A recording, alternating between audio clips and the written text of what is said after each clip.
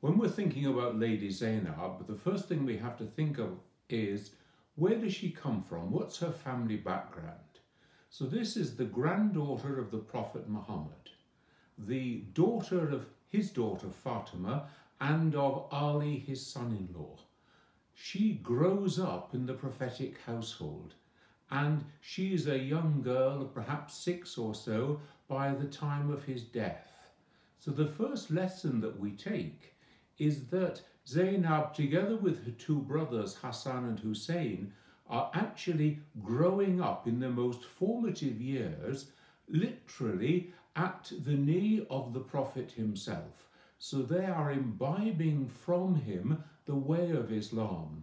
And this reminds us of the enormously powerful influence that mothers have, especially as their children are growing up in those very young formative years, when they are able to imbibe, to drink in the adab, the way of Islam, from the mother. So Zainab gives us this memory, this thought of the importance of the mother in the life of children. Now, Zainab's own mother, Lady Fatima, dies just a short time after the Prophet himself. And so she is now growing up with her father, Imam Ali, and with Hassan and Hussein, her brothers. And so we see this very close family network where they are sharing together the wisdom of the Quran, the wisdom of the Prophet, and they are growing together in deepening their own spirituality, their own way of life. So this reminds us then, thinking of the young Zainab, the way in which we are to encourage and train and to nurture our children in the way of Islam, in the inner spiritual dimensions of Islam, and not just in the outward observance. Because the inner dynamic, the intention of the heart, is at the very essence of Islam. And so all the outer dimensions, all the outer practices are there to train the heart closer in its journey, in its ascent toward God. If we move on then and we see Lady Zainab as a young, mature woman, she takes over the responsibilities that her mother had held before her of being a teacher of Quran and a teacher of the way of Islam.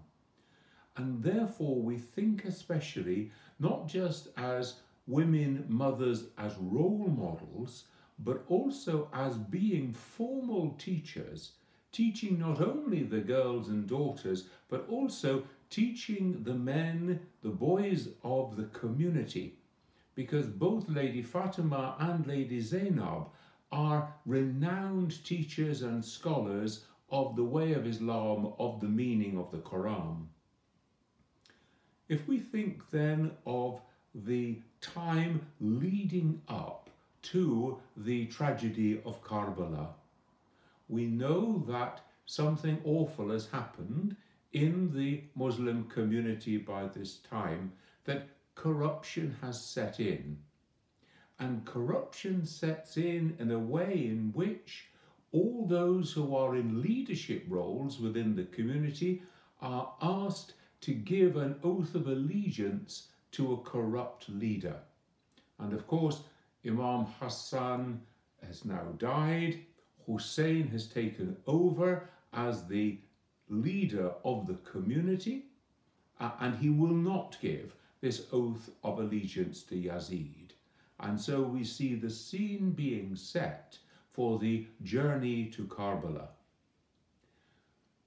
When we think about the party of Hussein travelling through the desert, we think mainly of the men, of those who were to become the martyrs of the field of Karbala.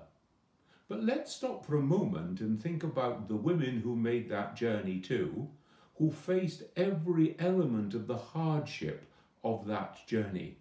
not only the heat, the dirt, the sand, the dust, but also the exhaustion of that travel, of not knowing what was going to happen. Now, it's bad enough for men who are trained into the ways of the desert. But when we think of women in that situation, not just women but mothers, some with children at the breast, who are then having to keep their children motivated, to keep their children going, so that they can make this journey together.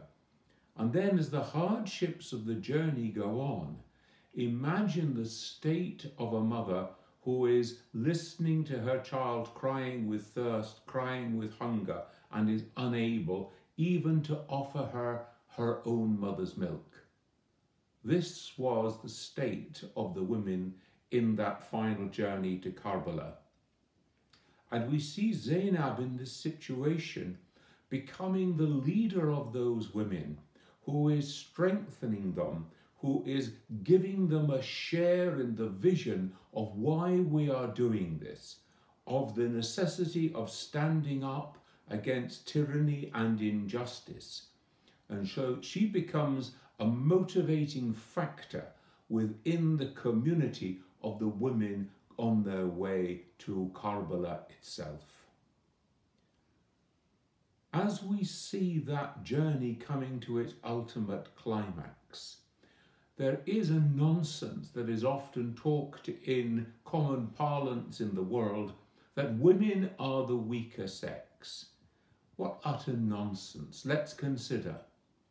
Not only are the women enduring all the hardships of the journey and of being at Karbala, but it is they who have to prepare their menfolk to take the field of battle, in the certain knowledge that the enemy is arrayed against them in overwhelming numbers.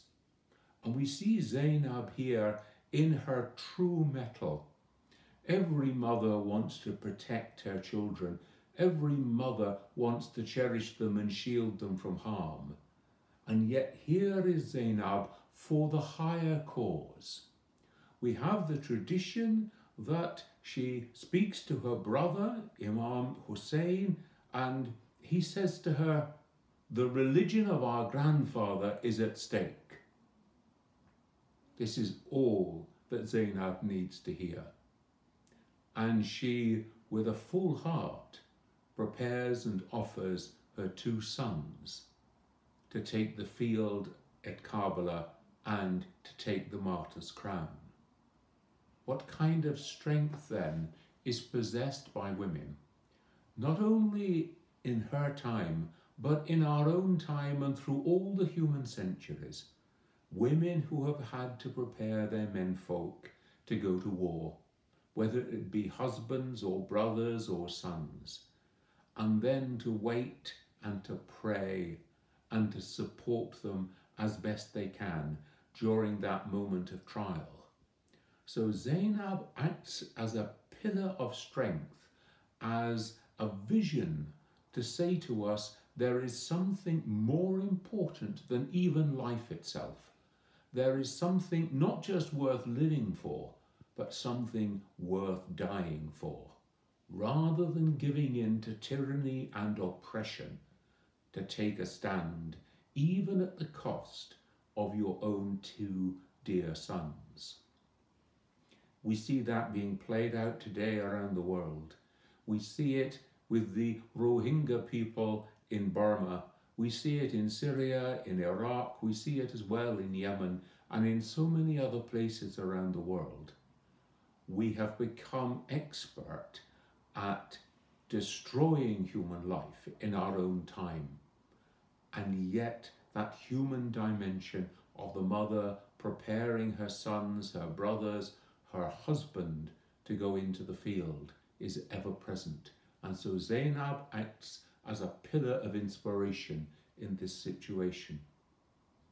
And then after the battle itself, with the inevitable death of Imam Hussein and of his companions, then comes the awesomeness of the soldiers ransacking the tents, the women not knowing what's going to happen, and Zainab again acts as the leader of the women, drawing them together, giving them the strength to stand up with dignity against these soldiers. And then they're taken off in a most ignominious way, first of all to Kufr, and there they are subjected to ridicule by the governor of Kufr, who then declares that he is going to kill the son of Imam Hussein, the future Imam Zain al-Abidin. And here Zainab performs an act of enormous courage. She throws herself upon the young man and she says, "You'll kill me before you'll kill him." And in this great act of heroism, she preserves and saves his life so that he can become the spiritual leader of the community for the next generation. And then we see again, once they are taken from Kufr to Damascus, where they come into the court of Yazid. Now, in the court of the tyrant, what is the appropriate way to act? Well, again, Zainab sets the message. You are to stand and you are to speak not only words of truth, but words that are charged with the emotion, with the justice that is demanded at the moment. And we know that she makes a speech before Yazid in which she calls him for what he is, a tyrant, an abuser of people, an abuser of men, women and children, the son of a freed slave.